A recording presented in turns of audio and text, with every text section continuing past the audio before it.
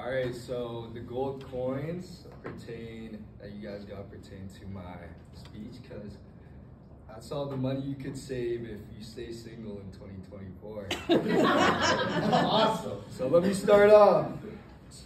My last relationship made me broke.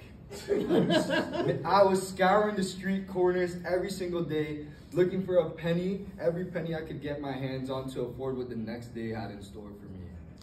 Now that I got y'all attention, my name is Christian David Vergara. My presentation is obviously on why dating in 2024 is so expensive.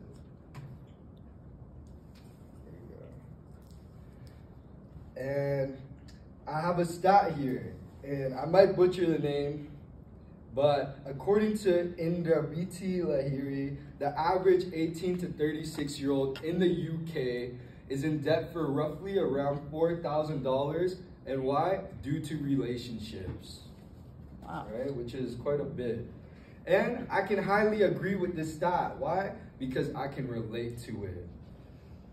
During my last relationship, I was working day and night like a dog with this cash furniture business I had going for myself. I was making thousands of dollars, and I was making pretty good penny, all cash. Next thing you know, it all vanished into thin air.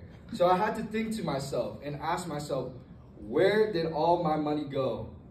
And then I remembered, food dates, Starbucks dates, excursions, and more really adds up when it's for two, right? So, I know we all love Starbucks, we all love coffee, and that is expensive, let alone for ourselves. Now think about buying that for two every single day, right? But this issue does not only affect one person in a relationship, but it affects both. A stat according to Sheila K. Corman says the new generation of couples in college finds both in a relationship paying for excursions and dates with significant others.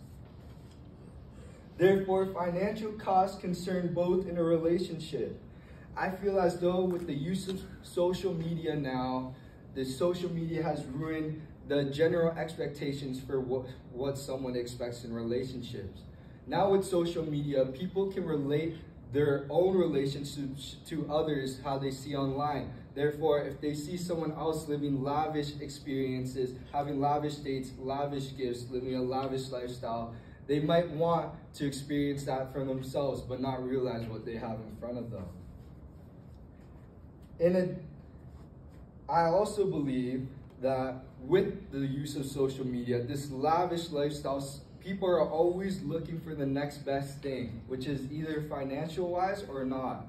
And personally, I think us as young adults living in Canada imposes a big enough financial burden on us. Mm-hmm. So we do not need these extra costs of these issues, right?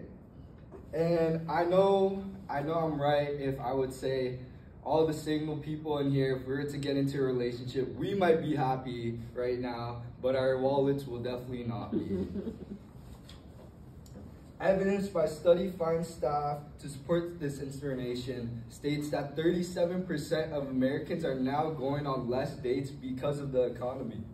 I think we all remember when McDonald's and other respective fast food places had their dollar menu. Am I right? I kind of messed up my size, but that's all right. It's okay.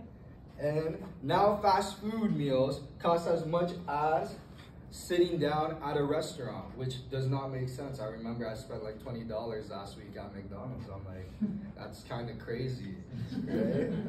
So, in a relationship, there are no hiding away from the cost that food causes you, right?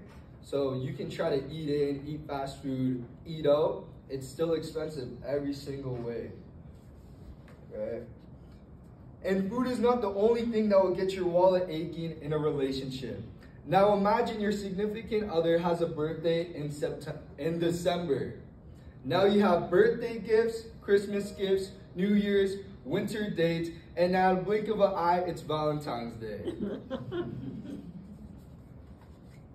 If you're like me, then thousands and thousands are spent in a matter of a couple months.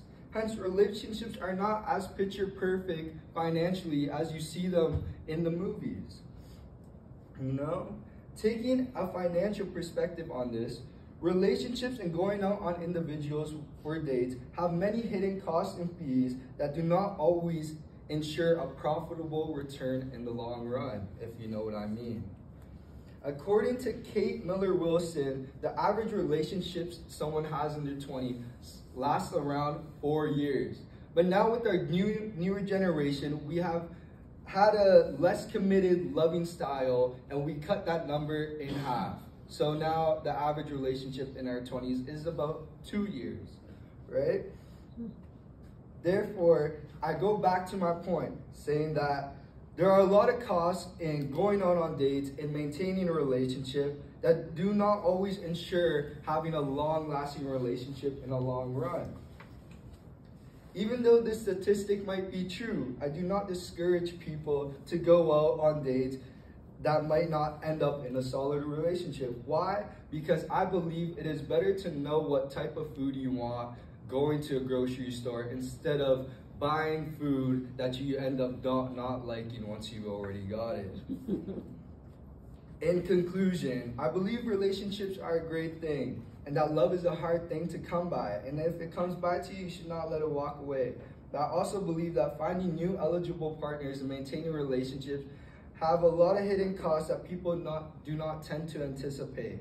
But I think that a lot of people can agree that if someone truly loves you, they will not care about your financial situation, and treating someone well goes a whole lot farther than buying yourself into someone's life.